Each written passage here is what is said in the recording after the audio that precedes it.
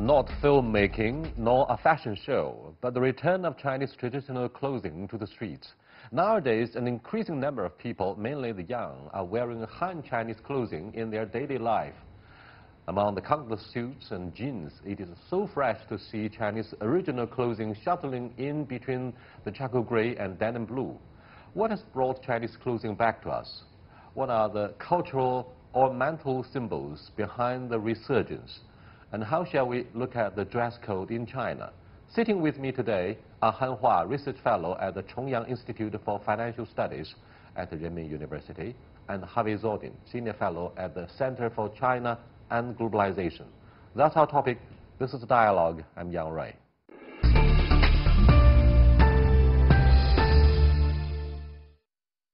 First of all, Han Hua and Harvey, let's have a brief account or briefing on Han Chinese clothing.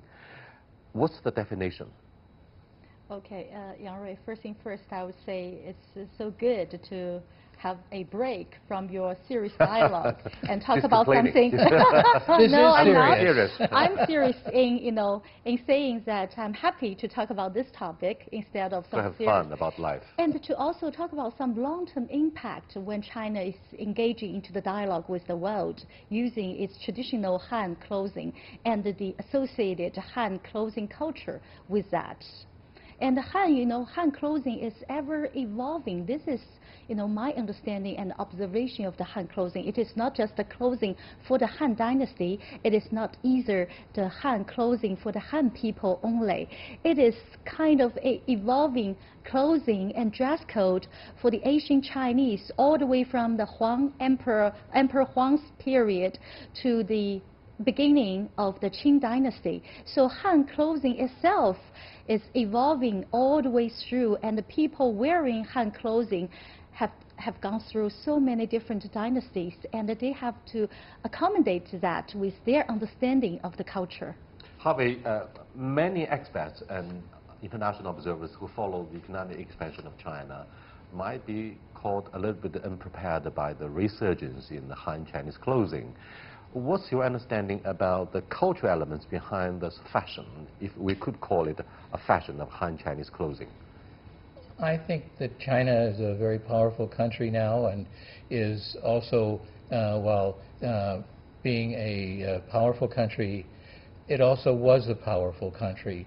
And wearing the Hanfu, the Han clothing, is a reaffirmation of the power that was China. It's actually a reaffirmation of the Chinese dream to have a strong country again, as China was for so many thousands of years in the past.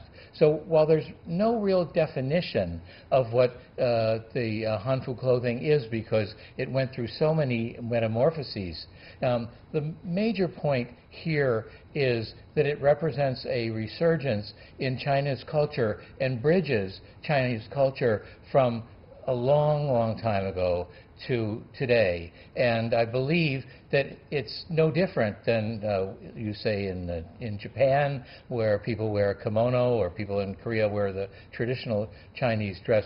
It's just another expression, but it's a lot more than that. It's Chinese soft power. It's an expression. It's also saying where Chinese young people are today in terms of their hopes and dreams. It is indeed an expression and a message sent by the younger generation about their understanding on our past. However, don't you think public perceptions have more or less been shaped by the media coverage, such as television drama about the ancient power struggles in the dynasties of the feudal times in Chinese gongdou xi? So Hanfu may have delivered a strong impact on public perceptions about how we looked in the remote past. Yes, these cultural products, these modern or popular cultural products like TV dramas or films, or even the internet, the internet literature books, all convey the messages to the young people when young people are regarded as the born natural netizens. So they will definitely look through. Maybe in the past, people as individuals, they grew this interest towards the traditional Chinese clothing, not only hanfu, maybe qipao as well, and they cannot be connected with people like them. But now, thanks to the internet and maybe thanks to the other popular culture products, they can be kind of interconnected, and that they can share the information, share their aspirations towards the new evolution of this traditional Chinese clothing, and that will bring them to a bigger circle, and then bring them also not online but offline to do, you know, a lot of hanfu show or other offline activities to bring the people with same, you know, same hobbies, same interests together more closer. Here is a controversial issue, Harvey. When we look at the issue of evolution of the society, you have entirely different perspectives in different directions. For example, you may look back to see the renaissance of a great nation, as you said wisely at the very beginning of our discussion. The other very different perspective might be, hey, China should be further integrated with the rest of the world by wearing Western suits like the way we look. Well, I think integration is a two-way process. And I believe that because the world is still globalized, we should go global, and that means that China needs to study what goes on outside of its borders, but the people outside of its borders have to also study China as well. So I think that there's a kind of interbreeding here going on in terms of the clothing, but we're not just talking about clothing. We're talking about how the world has been and how it's changing. The clothing are expressions of people and their desires, and I find it very interesting. I find it actually to be a principal contradiction, if you want to talk about it in Marxian terms, that an Asian society, which is supposed to represent the group as opposed to individuals, now has many individuals dressing individually, but in a very old style that was popular, but putting their own touches on it. And I think this is a very beautiful place to be. Speaking of this personal touch, just let me contribute to you another story about, you know, China's contribution to the world by adapting the Chinese, the culture symbols or Chinese characteristics of traditional clothing. We have the designer, Madam Chu Yan, who actually is the chief designer of the 2014 Beijing APEC. And she designed this modernized, or we call it new Han and the Tang style dress, and provided to the world. So I cannot agree more. It's a two-way street. We are trying the effort to let people know the characteristics of the traditional culture and how we are able to modernize it to accommodate to the new day's technology, new day's societal development, as well as others. And I think back to the first time I was in China as a tourist in 1988. It could have been 1688. It was so undeveloped at that time. And everybody wore the same, we call them Mao suits, the same gray or blue clothing. There was no differentiation between people, between sexes, at least that I could see. And as an old TV cigarette advertising says in America, you've come a long way, baby. Really, such a long way. Because now you have people using your own culture, expressing its beauty, but in a modern and in an individual way. I think it shocks people, actually, on the outside to see this degree of individualization with some of the bad rap that China is still getting. Today, Harvey and Hanhua, we are just using the topic of Han Chinese clothing to start our discussion, a serious one about our awareness about the dress code. Yeah. It seems 4 decades after the opening up, and perhaps since the founding of the First Republic in 1911 by Dr. Sun Yat-sen, we were quite divided and quite confused as to what kind of a dress code we should employ. On some important occasions, particularly diplomatic ones, people tend to wear Western suits. On some other occasions about fashion or seminars, official meetings, one should give the invitation card with a demand about the dress code. But in most cases, including the PR companies, they fail to let the people know the dress code. So have you noticed this kind of a very loose standards, and this may have undermined the image of China? My positive attitude towards that is Chinese people are evolving. And 10 years ago, maybe people don't really care about this dress code thing. And from my past career experiences, I was in the media content and then the media business field, and we took care of the dress code very seriously. I remember one time my boss told me that I'd rather overdressed than underdressed, which is very crucial to me, towards the attitude of the dress code. But Chinese people is going through a development. Is this still a process? But speaking of the Han clothing culture, I would like to point out that actually there was a very serious dress code for the Han clothing even during the different dynasties. We have the dress for the formal court dress, and we have the dress for the other business activities. We have the dress when we are at home. These are so different, and this can also be very individualized by tailor-made, attaching the personal characteristics. This is the beauty or the secret of the Han clothing back then. We are not learning from the Western societies regarding the dress code. What we just need to do is to picking up, the critical elements of the Han clothing and still, get involved into the modern days daily dress. So it's kind of a combination or renaissance. It's not, we're just learning fresh from the Western society. Here is yet another serious concern, Harvey. I wonder if you have done any serious Chinese studies about our history in particular.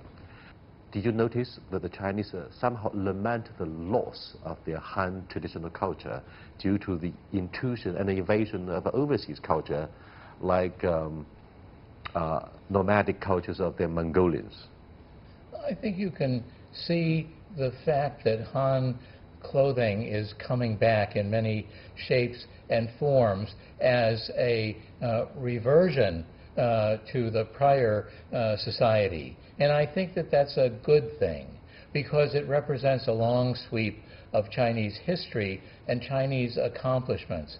It's nothing to take away from the clothing that became prevalent in the Qing dynasty, but I'd say the Hanfu is the original and long-time clothing style. But the beauty of it is that now with the internet and so many research tools, we can get to the bottom of the beauty. We can add our own beauty. We can also add beauty that may not conform precisely with ancient doctrines, but also which give people a high degree of self-expression. I think that's really wonderful.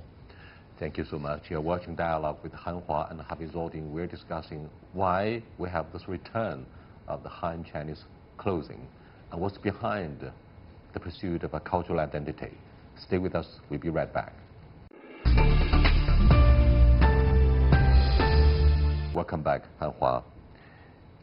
With the end of the Cold War, it seems some of the big powers like Russia and China start their search for national identity, which was covered up by ideology during the Cold War.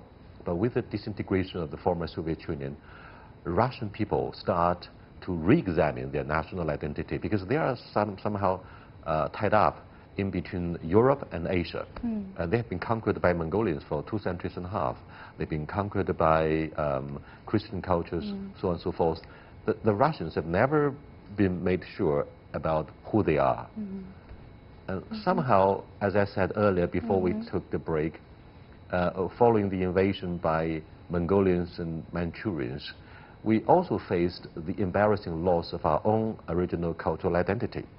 And somehow that has eroded our awareness about national identity.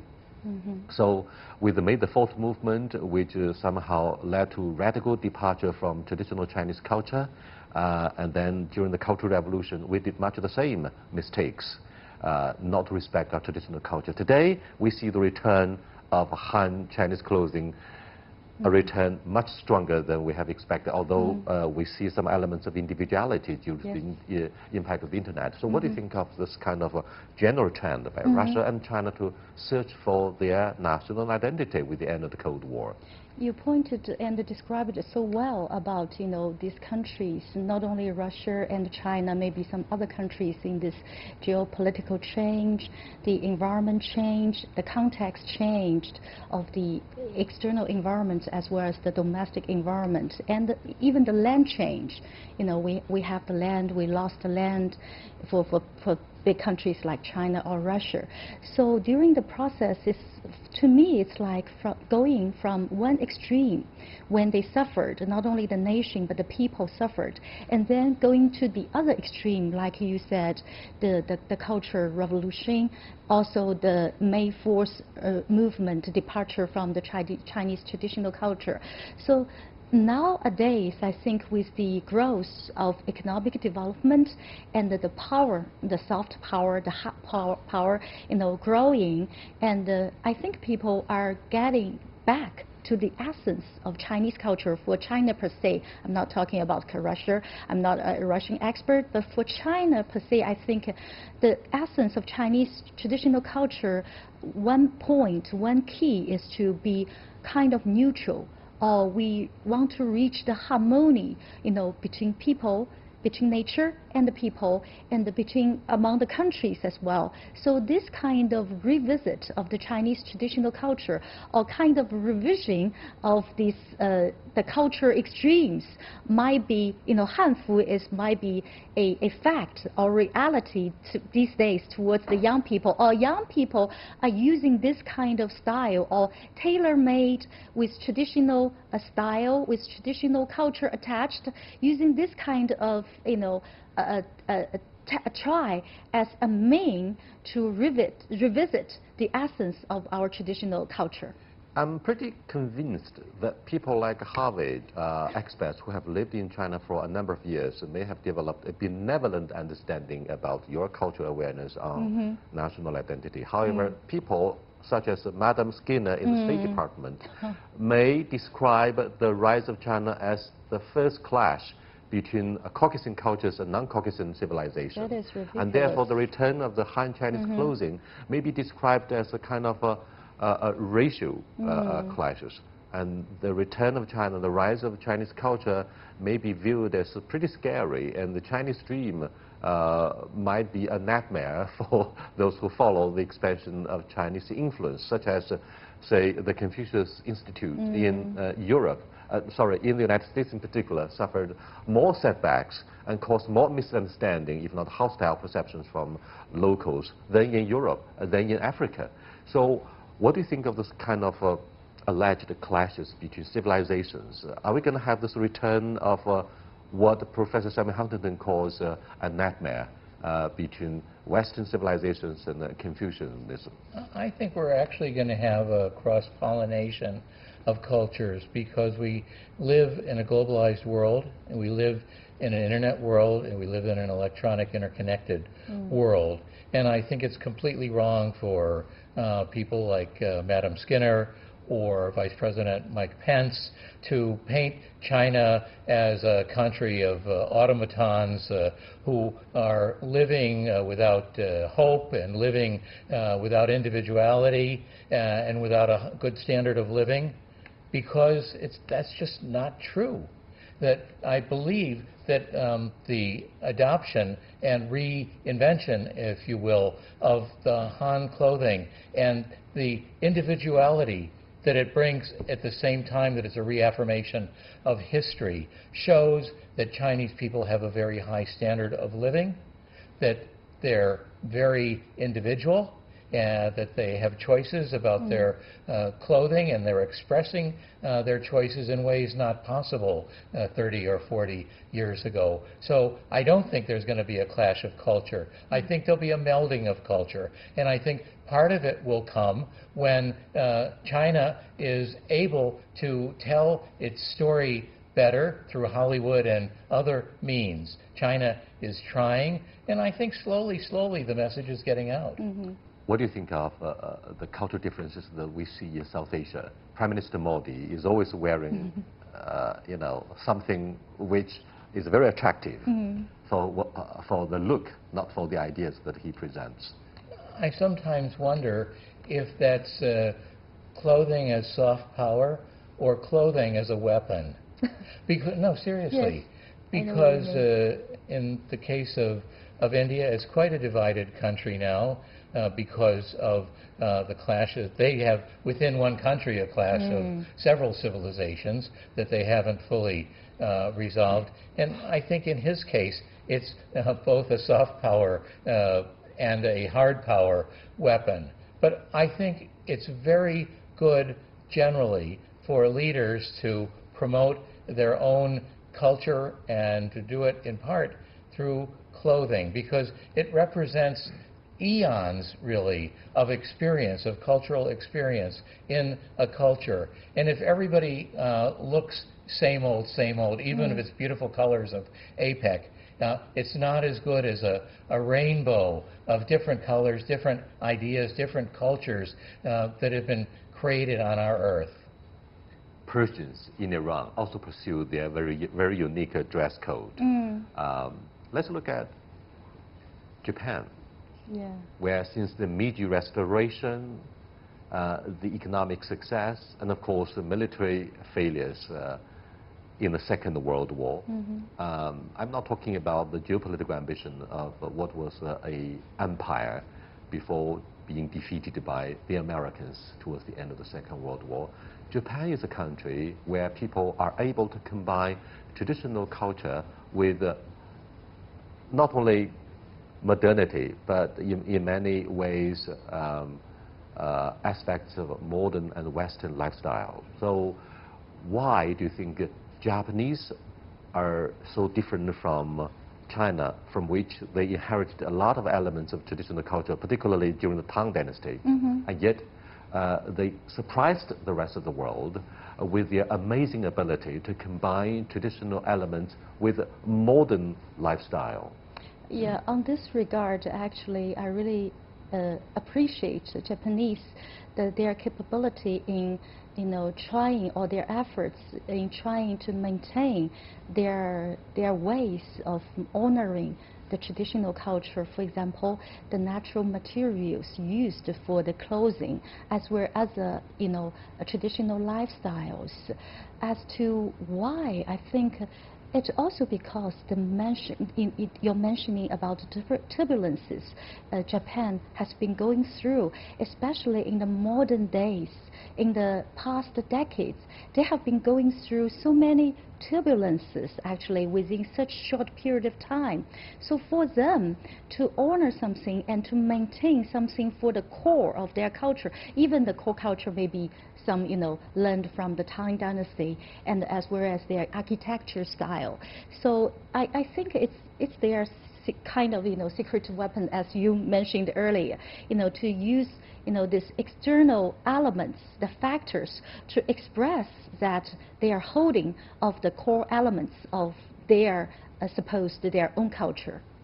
You don't expect people to be always formally dressed up, but on occasions such as a wedding and a funeral,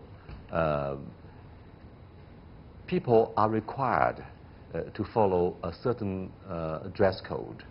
Now, having said this, Harvey, what do you think of the Japanese way of accepting a Western culture following the Meiji Restoration, not only their pursuit of a military technology for shipbuilding that helped Japan defeat our naval fleet during in the mid-19th century, but also their respect for the universal values which somehow were imposed by the Americans in 1945. For example, the pacifist constitution. And the Japanese are also able to institutionalize some of the things that they hold so dear. In our country, we have a pretty loose perception, pretty loose control, pretty loose governance about what we like. In Japan, everything is well-disciplined, well-institutionalized, it seems. I was in Japan earlier in the week in Osaka. I hadn't been in Japan for quite a few years, and I was struck by its cleanliness and by its orderliness and by, in some ways, the sameness of the people. I think a lot of it goes to the core histories of the two countries. Japan was a closed-off society, by and large, for centuries.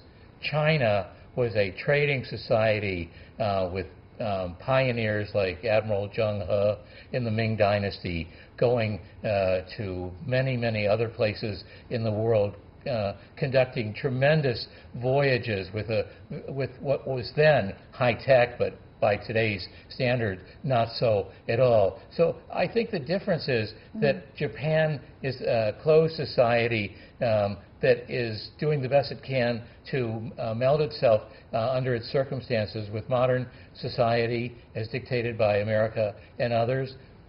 Whereas China has had centuries and centuries of exposure and interaction with the outside world. So I think that gives China a lot more flexibility, and I think it also is a hopeful sign for China's future to have that flexibility. Agree. China is such to add on that, the populations are so different, the geopolitical understanding and the conditions are so different. So that may be another reason for the differences of honoring the traditional culture is different. We have our own ways of honoring, our traditional culture, while Japanese, given, the reasons in the history, given the reasons of its geopolitical condition, so they have their own ways.